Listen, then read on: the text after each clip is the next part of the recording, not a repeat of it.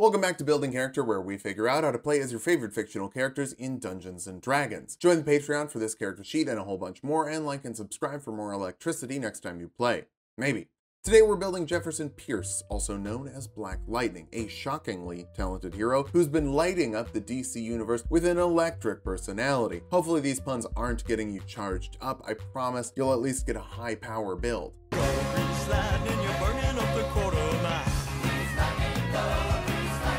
Let's start off with our goals for this build. First, lightning is fun. Let's get a bunch of lightning. Next, we need to get defensive with some force fields to force attackers to feel bad. Finally, we need the power of flight. Getting around town is so much easier when you don't get stuck in traffic. But what if you don't want to be slowed down by cookies when you're browsing the internet? Well, today's sponsor, Surfshark VPN, has you covered. Surfshark is a virtual private network protecting your data from hackers, identity thieves, and even corporations. But Surfshark can also protect your computer from cookies that are slowing your browsing down. You're also protected from unwanted advertisements with the Clean Web feature blocking out pop-ups and even side banner ads that you don't want to see. So you're only seeing what you want to see on the internet.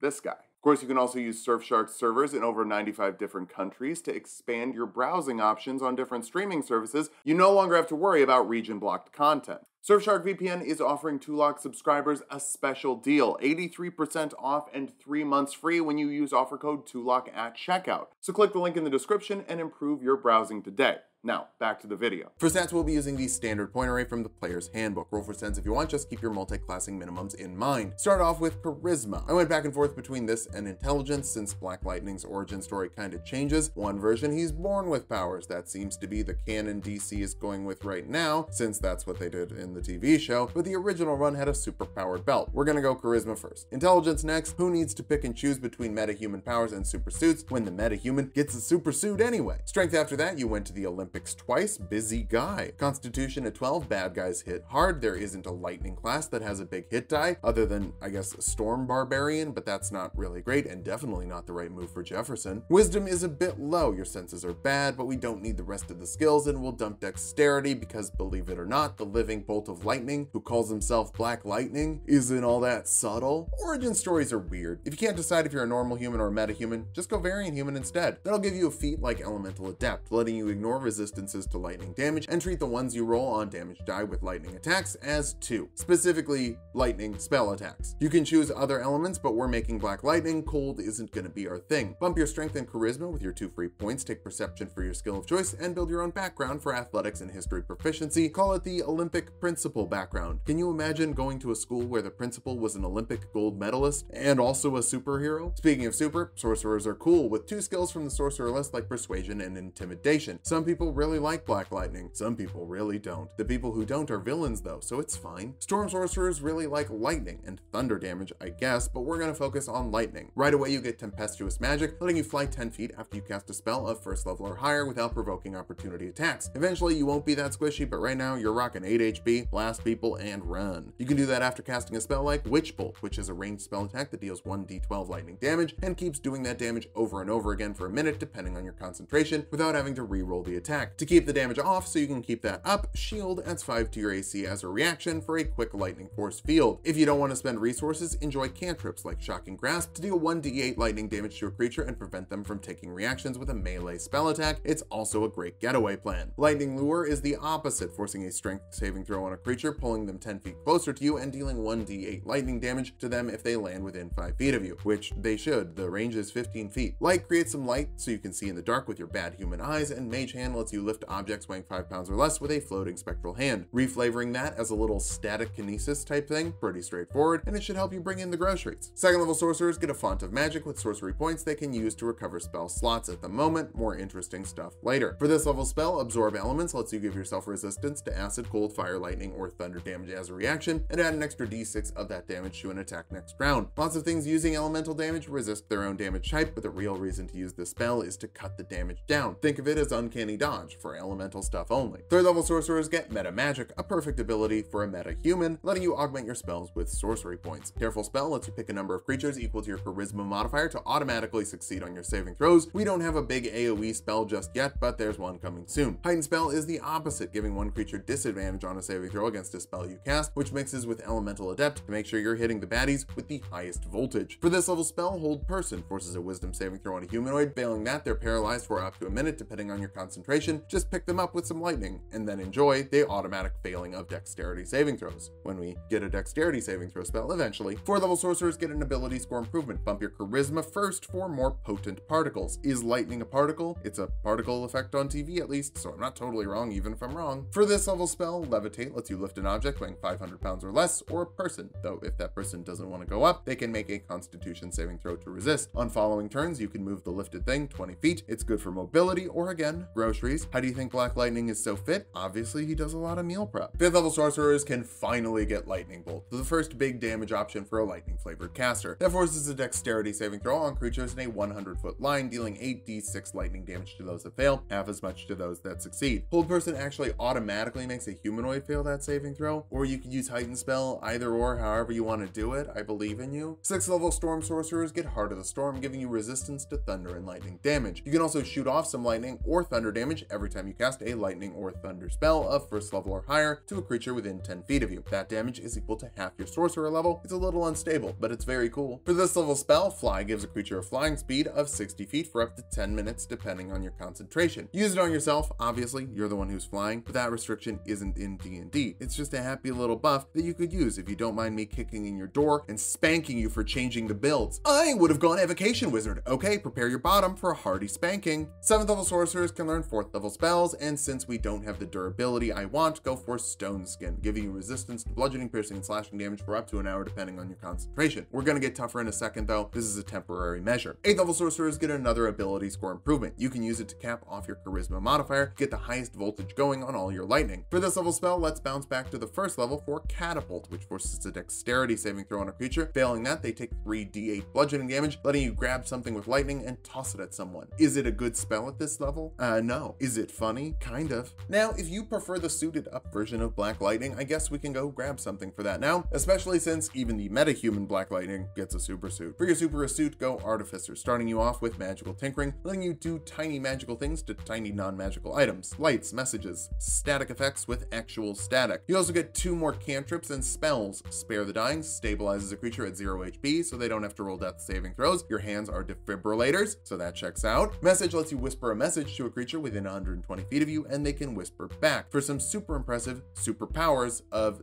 sending a text. For some electric regeneration, Cure Wounds lets you heal 1d8 plus your intelligence modifier to a creature you touch as an action. Obviously, this is regeneration when you touch yourself. Long Strider increases a creature's movement speed by 10 feet, and since it's not concentration, you can use it to make yourself fly a little bit faster than anyone else. 2nd level Artificers get Infusion, special inventions to make you cooler than the other lightning heroes. Enhanced Arcane Focus adds 1 to the attack rolls with a spellcasting focus, and you can ignore up to half cover, making Witch Bolt more accurate, which is good. If it misses, you just wasted a slot. Goggles of Night let you see in the dark with your bad human eyes, but without a big flashlight from the light cantrip. Enhanced Defense adds 1 to the AC of a set of armor or a shield. Go for armor. We'll get that suit very soon, I promise. And Enhanced Weapon adds 1 to the attack and damage rolls of a weapon, also important later. Because 3rd level of Artificer, you can choose a specialty like Armorer. That'll give you proficiency with heavy armor. You can wear the heaviest armor without penalty if you don't meet the strength score. I could describe what that penalty is, but I don't have to, because, you know, you get to ignore it. You can also choose between 2 different armor models. Both work for Black Lightning. Both get special weapons that use your intelligence modifier instead of your strength or dexterity. For the Infiltrator, that's a lightning launcher, letting you shoot a ranged weapon attack that deals 1d6 lightning damage with the ability to do 2d6 once per round. The Guardian get Thunder Gauntlets, weapons that make a melee weapon attack that deals 1d8 thunder damage on a hit and gives the target disadvantage on attack rolls against creatures who aren't you. That also covers Black Lightning's hand-to-hand skills. There's definitely some extra oomph on his punches, but in addition to fighting options, there's also other things. The Guardian armor can also give themselves temporary HP equal to your Artificer level as a bonus action, and amount of times per long rest equal to your proficiency bonus. It's another defensive field. The Infiltrator is 5 feet faster, and you can ignore the stealth penalty of heavy armor, but your armor lights up, so I don't know how stealthy it's going to be anyway. I would actually probably lean towards the Guardian. It gets you more things the Black Lightning doesn't have from Sorcerer, and cantrips are probably going to be better than attacking for lightning damage anyway.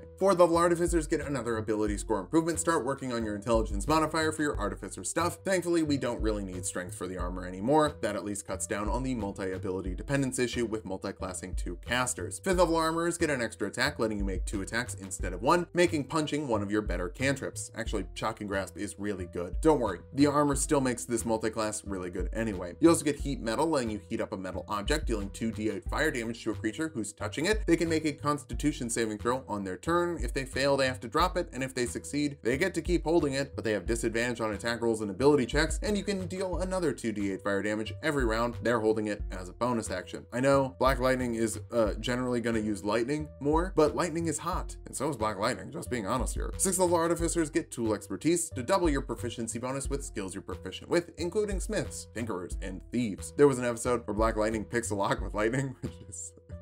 How? Come on. I'm down for it, but come on. You also get 2 more infusions. Armor of Magical Strength recharges 1d6 charges at dawn, and you can use it to add your intelligence modifier to a strength check or to avoid being knocked prone. I still do want you to have more strength than we have. We just need other stuff more. Spell Refueling Ring lets you recover 1 spell of 3rd level or lower once per day, basically just giving you an extra 3rd level slot for 1 more lightning bolt. 7th level Artificers get Flash of Genius, letting you add your intelligence modifier to the ability check or saving throw of a creature within 30 feet of you, an amount of times per day equal to your intelligence modifier. Feel free to give it to a buddy or just use it to make all of your checks consistent. Jefferson's a pretty well-rounded guy. 8th level Artificers get another ability score improvement. Bump your intelligence for more flashes of genius. I imagine that would make you a great educator. It would also be great for superheroes, but we've built a lot of superheroes. We could use a few teachers. We're going to round this off with some more sorcerer levels since that'll give us bigger spells. 9th level sorcerers get 5th level spells. Hold Monster is like Hold Person, but without the humanoid restriction. It also pairs really well with your armor or weapons, since attacks made within 5 feet of a target that's paralyzed are all critical hits. 10th level sorcerers get another meta magic option, like Empowered Spell, letting you re-roll a number of damage die on a spell equal to your charisma modifier. Between this and Elemental Adept, your lightning is going to be consistently high voltage. For this level spell, Skill Empowerment gives a creature expertise in a skill they already have proficiency with, another way to make your strength super, even if your strength score is only okay. 11th level sorcerers can learn 6th level spells. Chain Lightning forces a dexterity saving throw on a creature within 150 feet of you and 4 creatures within 30 feet of them, dealing 10d8 lightning damage to those that fail, half as much to those that succeed. It's the ultimate lightning spell, unless you count Draconic Transformation, which I thought about getting, but then we'd miss out on an ability score improvement, and we need those pretty badly. Our capstone's the 12th level of Sorcerer for 1 last ability score improvement. See? So you can cap off your intelligence modifier. That's going to help with your strength checks, sometimes with the Armor of Magical Strength, and any check with Flashes of Genius. Now that we've hit level 20, let's figure out how viable this build is. First, you have multiple abilities that can turn your lightning into some of the most consistent damage we've ever built, and cantrips, spells, and weapons that all deal your favorite type of damage. You're also much bulkier than most casters, with Enhanced Defense giving you 19 AC, and a shield spell pumping that up to 24. Shield was actually on the Armorer spell list in Unearthed Arcana. They took it away because it seemed too busted. We just did it anyway. Finally, flying is one of the best mobility options in the game. Nothing will ever be out of reach, and you can just hover above everyone and throw down lightning with your launchers. For weaknesses, even though you can keep the damage off, you're not great at taking it, with around 110 HP depending on how you roll. You're also not very subtle, with dump dexterity and flashy powers that might make stealth checks difficult. Finally, lightning is rad, but it's the only type of damage you're using, and there are enemies that are fully immune. You're gonna have trouble doing much anything to them. So yeah, I definitely recommend using the Thunder Gauntlets to mix the damage up, fly around, shock people, and enjoy that big casting AC. Just watch out for more heavy-duty foes. They could give you a whale of a time. Thanks for watching. If you liked the video, subscribe for more. We make 2 videos every week. Join the Patreon for this character sheet and a whole bunch more, and sub to Tulok and Mango for more Tulok fun.